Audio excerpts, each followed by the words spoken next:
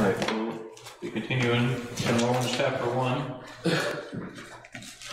Verse number 4 today. We're still looking at Jesus. Last week we looked at some of who he was and who he was in the flesh. Verse 4 speaks more about who he is in the spirit, or his divinity, if you will. Romans chapter 1, verse 4.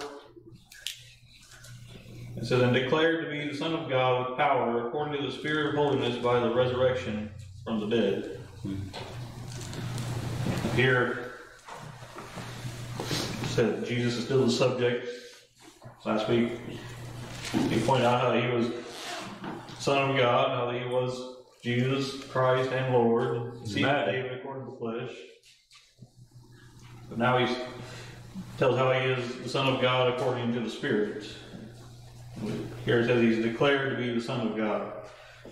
He wasn't created to be the Son of God. He wasn't born to be the Son of God, but as he says, he was declared. He was proclaimed. He was determined that he is the Son of God. Amen. This really occurred in eternity past, before the incarnation, when God determined all things, when he declared all things. But we see it manifest in time when he came in the flesh and he was declared the Son of God by the things that he did. As it says here, with power. By the power that he worked in and the things that he did to show that he was the Son of God. This power means the ability or strength, and it's even or miracle working. It's even translated as miracles in a few places. But these things proclaim that he was the Son of God, that he really was who he said he was. Amen. We turn over to Acts chapter 2.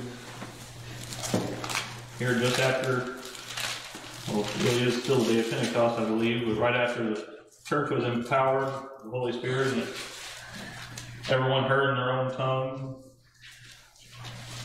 Then the Jews accused the apostles of being drunken.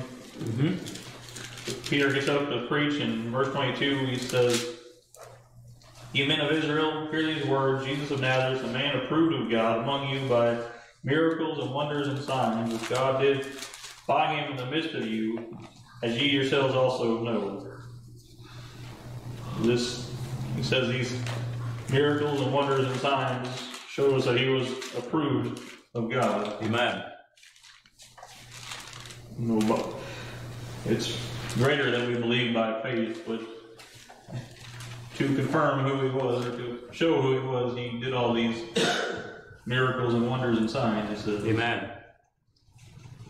The Jews, they certainly weren't going to believe if he just said, "Yes, I'm the Son of God." Right. That he in power displayed who he really was.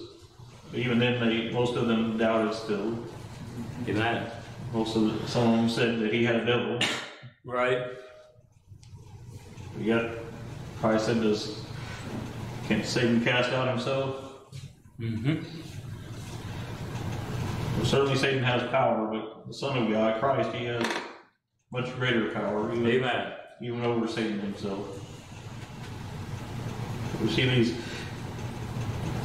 this power that he had. It just confirmed that he really was the Son of God. That he wasn't just another prophet that came along. Some of the people regarded him as such. Amen. That's what the Muslims teach, that he was just a prophet. But no, he was much more than just a prophet. The woman at the well, she said, at first she said, "Sir, I perceive thou art a prophet." She would find out later he was much more than just a prophet. He was the Christ, the Messiah, which they were looking for. Amen. But said these miracles were just an approval of God, if you will, that he was the Christ. We turn over to John chapter 5. Christ testifies this himself.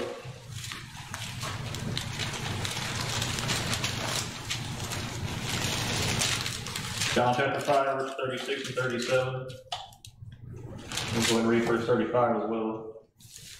Oh, so that's chapter 6, sorry. Verse 36 of chapter 5 says, "But I have greater witness than that of John." He's been talking of John the Baptist, how he bare witness to the truth. He said, "I have greater witness than that of John, for the works which the Father hath given to me to finish, the same works that I do, bear witness to me that the Father hath sent me. Amen. And the Father himself, which hath sent me, hath borne witness of me. Ye neither heard his voice at any time, nor seen his shape." So he says that these works that he did, that bore witness of him, and God himself bore witness of him, which we know that God literally spoke when he was baptized, and said, "This is my beloved Son, whom I will please, hear ye him." Right. Then these powers, these works, these miracles, these wonders and signs, as they're called, these just confirm that he was of God, that he was truly the Son of God. But going on back in our text here, we'll see in a moment that it was primarily the power of resurrection that confirmed who he was. Right. These other things certainly testified to them, but ultimately the resurrection confirmed it without a doubt. Amen. But back in Romans 1:4, he says that he was declared to be the Son of God with power according to the Spirit of holiness.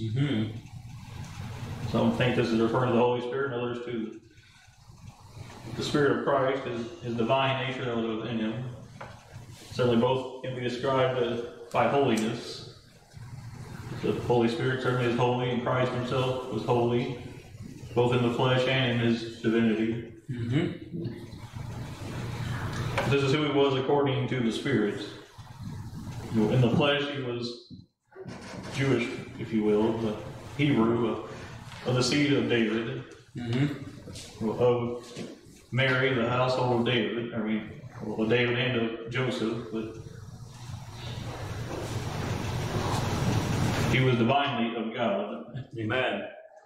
The Son of God. Said, we know he was not created or conceived and come into being in the womb of Mary, but in the flesh, in a sense, he was. But he'd always been the Son of God. He'd always been God the Son. And he always will continue to be. But according to the Spirit and his spiritual nature, if you will, he was the Son of God with power. Amen. But this is opposed to him being just a weak, humble servant in the flesh. In his divine nature, he was the almighty, powerful God of the universe. He proclaimed himself to be that when we see him over in Revelation. But he came meek and lowly, didn't he? In the flesh.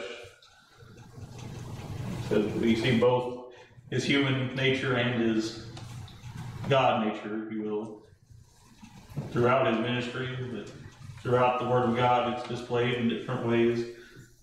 But he was both fully man and fully God. Amen. Yet without sin. But going on here, he goes on to say that he has his power, or he was declared by his power by the resurrection from the dead. This is in three different ways that he had that he was confirmed by the resurrection of the dead. This first, it was manifest that he had this power and that he was who he says he was by raising the dead. We don't have to turn to these instances, but Luke 7 verses 11 through 15 tell the widowed woman's son was named. How they were heading to the cemetery and he raised them up. Luke chapter 8 verses 41 through 56, we see this account of Jairus' daughter who was sick and then dead. And when Christ went to him and said, "She's just sleeping," and they laughed him to scorn. Then he said, "Maid, arise," and she arose. And of course, we all know the story of Lazarus in Luke chapter 11, verses 1 through 44. tell the whole account there, how that he was dead 3 days, and yet God raised him still. Amen. Christ raised him. But yet, even that way, many people doubted still who he really was. Amen. You know, only those that have been of God that ever raised anyone from the dead. In fact, Elijah and Elisha are the only ones I know of before Christ. And certainly they were the men of God doing the will of God. Mm-hmm. But secondly, we see that his power and being is displayed at his death when the bodies of the saints arise. We can turn over there real quick to Matthew 27. If you recall when he gave up the ghost and he cried out, "It is finished," the veil of the temple was rent twain from top to bottom. There was a great earthquake. Matthew 27 verses 50 through 54.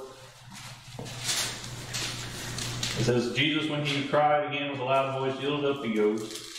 And behold, the veil of the temple was rent in twain from the top to the bottom, and the earth did quake, and the rocks rent." Notice that the earthquake was powerful enough that it broke the rocks in two. Mm-hmm. It wasn't just a little tremor. It was a pretty massive earthquake. Verse 52 goes on to say, "And the graves were opened, and many of the bodies of the saints which slept arose, and came out of the graves after his resurrection, and went into the holy city, and appeared unto many. Now when the centurion and they that were with him, watching Jesus, saw the earthquake, and those things were done, they feared greatly, saying, Truly this was the Son of God." Amen. These things testify to who he was. He was truly the Son of God. That's it. But even just at his death, the graves were opened. That the dead, I don't know if it was all the Old Testament saints or just some of them. There's debate about that, but that these saints arose and appeared unto many just once again shows his power and his being. Right. Then, most importantly, is his own resurrection from the dead. Demonstrates most surely who he was and his power. Amen. You turn over to 1 Corinthians 15. I'm sure these are familiar verses, but they tell the importance of the resurrection. 1 Corinthians 15, we'll begin verse 11. The first part of the chapter, Paul gives us the gospel in summary of that Christ died for our sins, was buried, rose again the third day. For by his death, our sins were paid for, but by his resurrection, we have life and life eternal. Amen. 1 Corinthians 15, verses 11 through 20. Say, therefore, whether... Excuse me. Yeah, well, I'm going to go to verse 12. Now Christ be preached that he rose from the dead, how will say some among you that there is no resurrection of the dead? But if there be no resurrection of the dead, then is Christ not risen? And if Christ be not risen, then our preaching is vain, and your faith is also vain. Yea, and we are found false witnesses of God, because we have testified of God that he raised up Christ, whom he raised not up, if so be that the dead rise not. For if the dead rise not, then is Christ not raised. If Christ be not raised, your faith is in vain, ye are yet in your sins. Then they also which are fallen asleep in Christ are perished. If in this life only we have hope in Christ, we are of all men most miserable. But now as Christ risen from the dead become the first fruits of them that slept. Amen. And he goes on to say how we will, in the same like manner, be raised one day. So if Christ did not be raised, he says we are all men most miserable. Without hope, our faith is in vain. He even goes on to say in verse 17, ye are yet in your sins. Because unlike the Old Testament sacrifices that could just roll sin over for a year, Christ had to completely destroy sin, Amen. and death as well. Without the resurrection, he did not defeat death. Mm-hmm. But he could not be holden of it, one scripture says. No, he says that we'd be most miserable if we would only hope in this life. The resurrection gives us hope of eternal life. Unlike Muhammad and Buddha and all these other false prophets in the world, Christ is the only one to ever be resurrected from the dead. Amen. To live eternally. And in that we can have hope. There's no hope in a dead Savior. This resurrection truly testifies to who he is and who he was. Mm-hmm. Said he was more than just a prophet. None of the other prophets had ever been raised from the dead. He was more than just a con artist, as some people think he is. Yet, just as Christ was raised, we shall one day be raised by that same power. Amen. 1 Corinthians 6:14 tells us that. No, verse 23 says, every man in his own order, Christ the first fruits, afterwards they that are Christ at his coming. Amen. We might be dead physically at that time, but so in Christ we shall be made alive. In Christ we will be literally resurrected again if we're asleep in the grave. But Christ is first fruits. He is the first one to ever be raised from the dead to live eternally, excuse me. Amen. But we shall be in the same fashion at his coming. Well, I don't know exactly what happened to Lazarus or the widow woman's son or Jairus' daughter, but I know they must have all died again at some point. Right. The resurrection we speak of here is an eternal one. It's a resurrection under perfection, as he'll go on to say later on in this chapter, when this corruptible will put on incorruptible, this mortal will put on immortality. And that is the resurrection that truly testifies that Christ was the Son of God. Amen. That he really was who he said he was. He really came to do what he said he was going to do. And not only would he die for sin, but he would defeat death, hell, and the grave. Really all in the same act, if you will. Mm-hmm. Yet without this resurrection, he says we're doing all this in vain, aren't we? Right. Because our preaching is in vain, our faith is in vain. And which went to sleep in Christ, they are perished. There's so much more than hope in this life. Mm-hmm. But it can only be possible with the resurrection of Christ. We should not minimize that. I said his death is important. We looked for 13 weeks a couple years ago at just how he fulfilled the sacrifice in his death. Mm-hmm.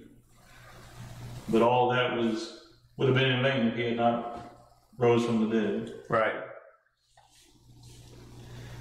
So all this just points to who he truly was, that he wasn't just some man, that he wasn't just some good man, he wasn't just some prophet or some man with good advice, as many people see him today. Mm. But he truly is and was the Son of God. Amen. And by his resurrection, we have great hope. A hope that the world doesn't understand, a hope that other religions can't offer their followers. So how we receive so much more through, and we'll look a little bit at that next week. We're going to close with that. Let's just not be forgetful of how important the resurrection is. Amen.